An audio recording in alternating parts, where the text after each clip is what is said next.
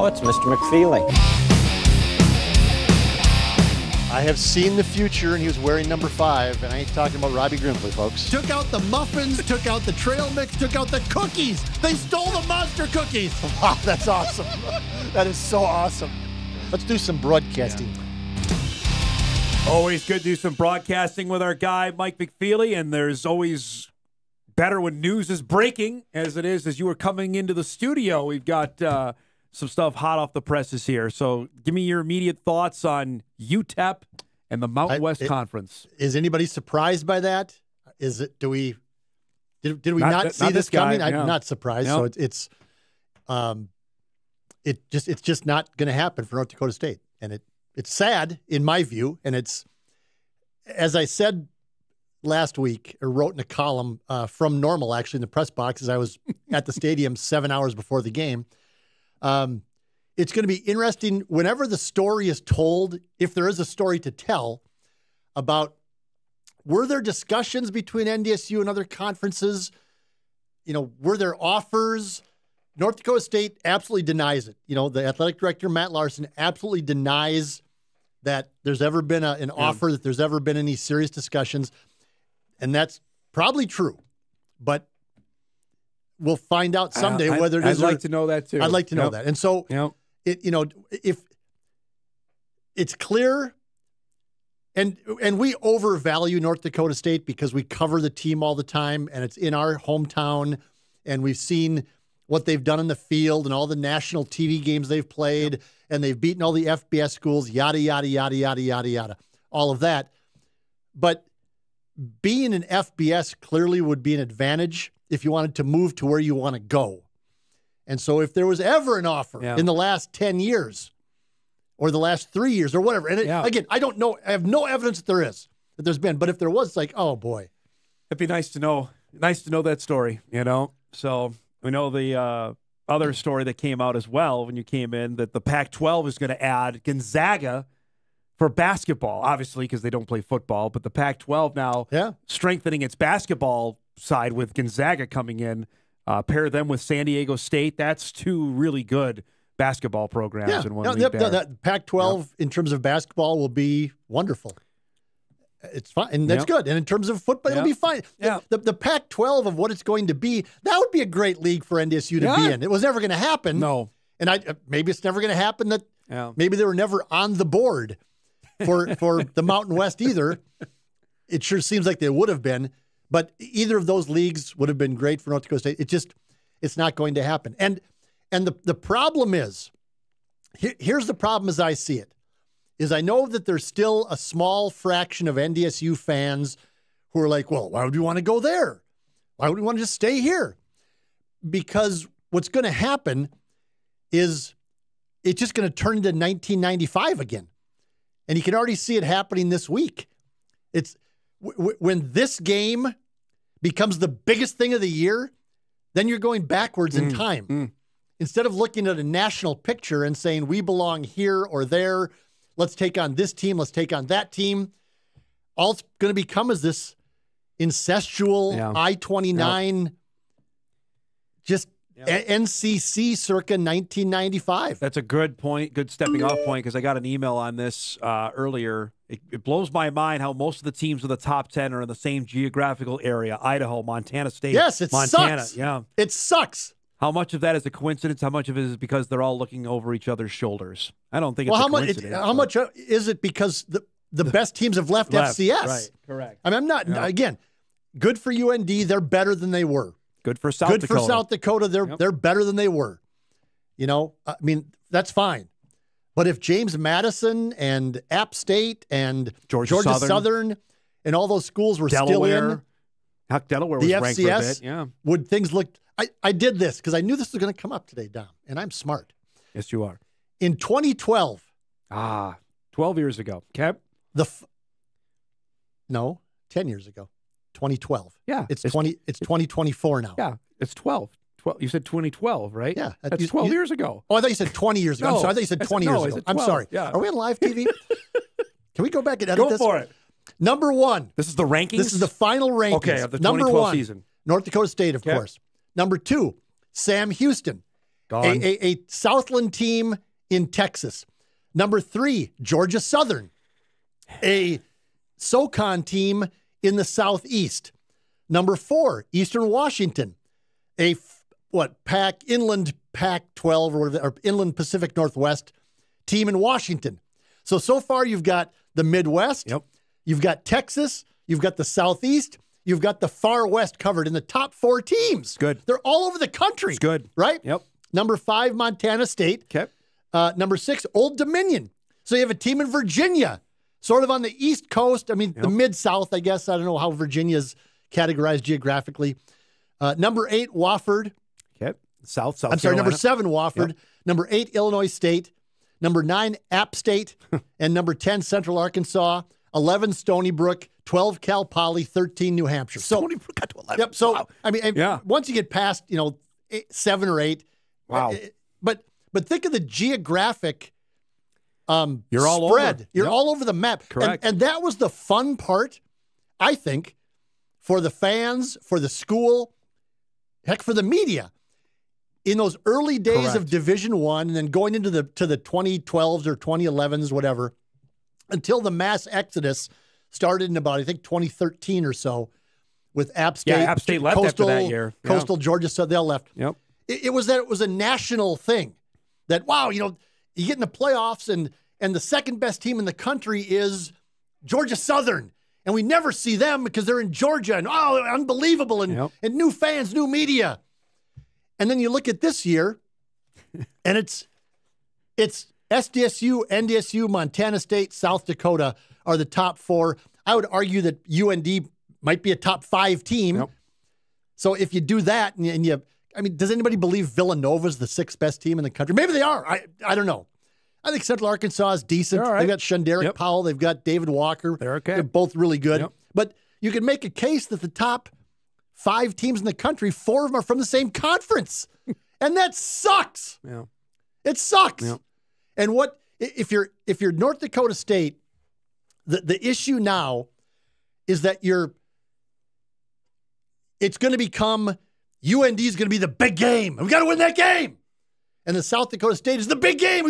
It's all going to be focused on that instead of national championships and taking on a national field to win a championship. And so you're going, in my view, and it's North Dakota State. It's not their fault. FCS changed. Teams left. Other teams got better. I get that. But just they can't let themselves fall into the trap of the UND game is the biggest game of the year. Yeah. Because then it becomes 1995 again. Yep. It's funny you mentioned that specific year because that was the last year App State left. The following year, Georgia Southern 2012, left. you're talking about. Old Dominion left 12 that years year. ago. Yes. All those teams all left in that 2-year period, and it was different after that. Coastal left after that. Coastal went. You remember because I remember when Wofford came up here the first time. That was cool stories to do. It's a team from South Carolina, never come up here. And I mean, part of it's you're going to see the same teams. Yeah. And NDSU did for a lot of times because for years Eastern Washington was really good. Yep. Montana's been really good. Montana State's been really good. We saw Sam Houston, we saw him back-to-back in the championship, Right. and we saw twice other in the semifinals. Right. They were up and here. so, I mean, you're going to see some of the same teams when it pared down to Correct. the final, Yes. 4. Yep. But it's like everything now is within like the emails. 250 miles of one another. It's like, okay. That's the part that just stinks. Yep. There's no doubt about it. That's, like you said, it's nobody's fault up there. It's just that this is what we've been saying for years as well. We need somebody else to get better. I don't know if that's going to happen. And that's not going to look. I mean, Illinois State, with all due respect to our guy Brock Spack, they stunk on Saturday. Yep. That was, the Missouri Valley Conference isn't as good as it was 10 years ago. We said it yesterday, Mike, and you've hammered this and you and I both. Like the addition of Murray State. What was that? Yep. What was that? But even beyond that, like Youngstown State is. Youngstown's not good. They're terrible. Yep. Illinois State. Indiana State's losing to Houston Christian the other day. NDSU played its best game of the year on Saturday. Okay, I'm not taking anything away from the Bison, but Illinois State stunk. Yep. I mean, just those Youngstown State, Illinois State. They used to be hard-nosed battles. I mean, think of the games at Youngstown when Pelini was there that were just like, wow. Great games. Just great physical games, and they weren't that far behind NDSU. I mean, they had some great defensive players. I mean, wow, they're no good this year. Nope. I mean, they're just not. Southern has lost Indiana State used to be. They beat NDSU at the Dome. They were same year. They were a playoff team. That same year, you just Indiana gave us the State, poll. Western Illinois was a playoff team. Correct. Back when all this whole thing first started. When Bob Nielsen was coaching there. Yeah, I mean, now it's just Indiana State is going to drop football before they ever get back to the playoffs again. There's a better chance they'll drop football than they get back to the playoffs. Western Illinois beat McKendree to break a 24-game or whatever losing streak in FCS. Southern Illinois, I mean, they did not look good. Again, kudos to USD. They're fine. They did not look good. Nope. Again, and I know there's been injuries and that happens, but Northern Iowa. Same thing. Northern Iowa is a shell of what it was 10 years ago. Yep. A shell. Yep. God, those teams that came up here in 13, 11, 13, 15. My God, those were good teams. Yes. I mean, that was a national championship caliber team that came to the Dome that the Bison beat in a great game. And I still think that UNI team would have beat Jacksonville State down in Frisco. Yes. You know? And so that's you know, people, I take a lot of guff. You know, well, why do you want to get out of FCS? Why, these games are great. It's like the old NCC days. Yeah, that's why I want to get out. Yeah. Is because I don't want the old NCC days to rehash themselves. I don't care. One email before we go to break. The problem FCS is facing is similar to the point Mike is making about 1995. The teams remaining and entering FCS don't have the resources to maintain a high level of competition.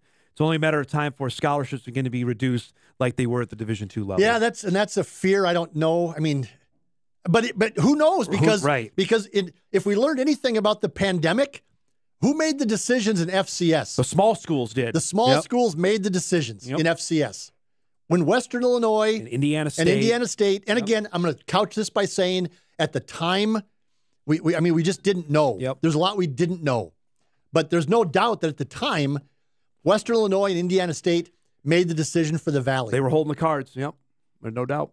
And that, we know, royally pissed off somebody who had an important office at the Fargo Dome, who's going to be coaching in Minneapolis, by the way, on Saturday. Let's break. I might just go down there. Are you going? I might. All right. Let's break. We'll come back. We'll get Mike's thoughts on the football game. And also, got a couple emails to ask you about the big trade that happened on Friday night in the NBA. We'll get that and more as Hot Mike rolls on a Tuesday morning. We're back after this.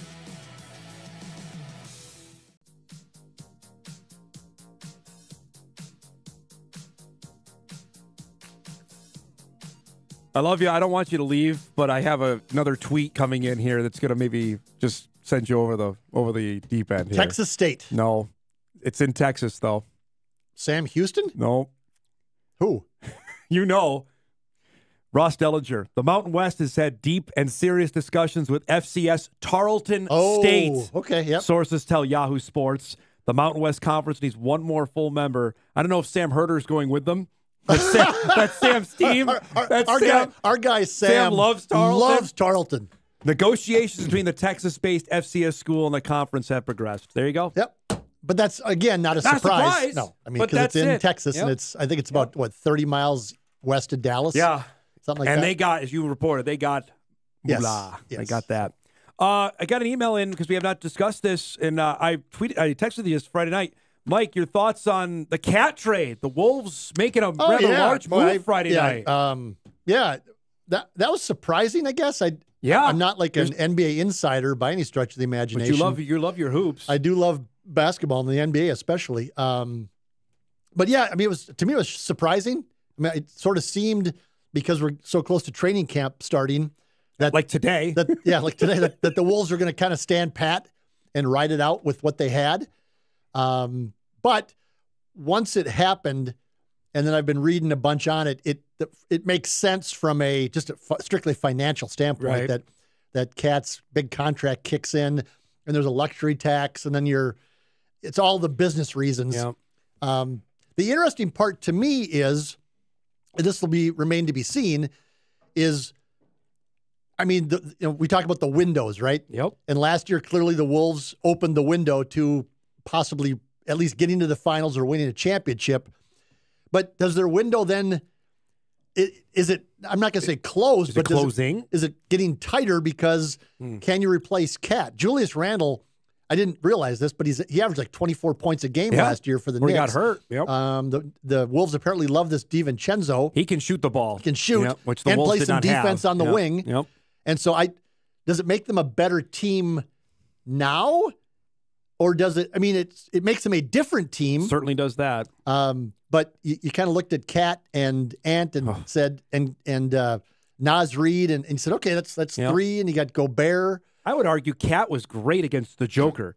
Yes, and that's the obvious comeback is he defended Jokic like nobody else did. No. And so, but we'll see. I mean, it's, and my wife, who's also a bigger NBA fan than I am, she said, I'm kind of sad about it because for so many years, Anthony Towns was just a whiner and just griping about every call and spent more time being at the referees than getting back and playing defense. He didn't do that last year. He got over that. And he sort of deferred to Ant and said, you're the man. It's his team. It's his team. And Karl Anthony Towns struggled in the semifinals. That happened. Whatever, it happens. Yep. But he didn't get into those black holes where he just got all out of sorts with the referees and the calls. Yep. And he was better because of it. Correct. And so you went, all right. And my wife said, I finally started to like the guy and thought he was great because he stopped whining so much at the refs. And then they trade him away to the Knicks. By the way, the Knicks may give your Celtics a little run for their money now in the Eastern Conference. I'd watch that. I don't think so. No. That's not going to happen. I have to ask about the football game this weekend. I know sure. It's a rather large one for this season. UND has surpassed my expectations of what they've done. Former Moritz Spud, Seth Anderson was at least to me. In fairness to you, they've outpaced people's in Grand Forks' expectations. That's probably accurate too. Your next guest, I think, picked Iowa State to beat UND like 42-0 or something. And I got word from Grand Forks from a number of people up there that they were nervous about the offensive line and nervous about the quarterback. And both of those areas have turned out to be okay. Yep. And UND has been fine.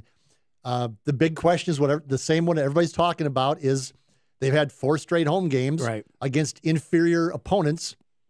Outside of Montana. Montana was good. And that was a great win. That was a great win. Great win for UND. But the last 3. So UND is one game ahead of where people I think would have prognosticated they were going to be.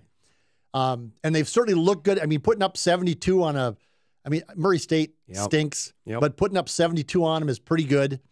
The quarterback has been, I think, better than people thought, but still some questions, and he has to show it away from the Alaris Center. Bo Belquist, if he continues what he's doing, when does he get in not the Harlan Hill? See, I'm going back to 95. The Walter Payton.